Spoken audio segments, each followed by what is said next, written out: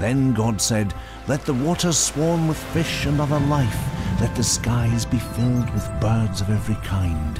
And God saw that it was good. Evening passed and morning came, marking the 5th day.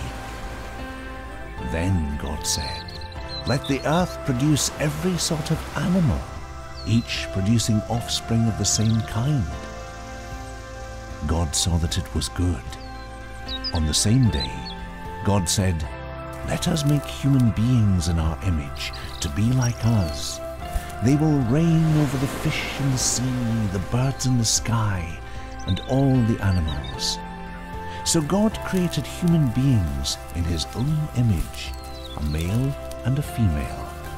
God blessed them and said, "Be fruitful and multiply. I have given you everything that has life." Then God looked over all he had made, and he saw that it was very good. Evening passed and morning came, marking the 6th day. On the 7th day, God had finished his creation, so he rested from all his work. God blessed the 7th day and declared it holy. Come on, take a ride with me. We'll put some gasoline in this truck. I'll fire it up, you'll let the windows down like there ain't nobody in this town but us. Yeah, and that's good enough for me. But that's only when I close my eyes. I watch the moon rise, the sun out of the sky, just to dream about us for just one more last night.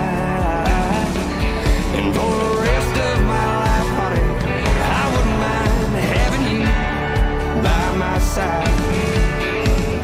Oh, the miles that I would drive to be riding from what I left behind.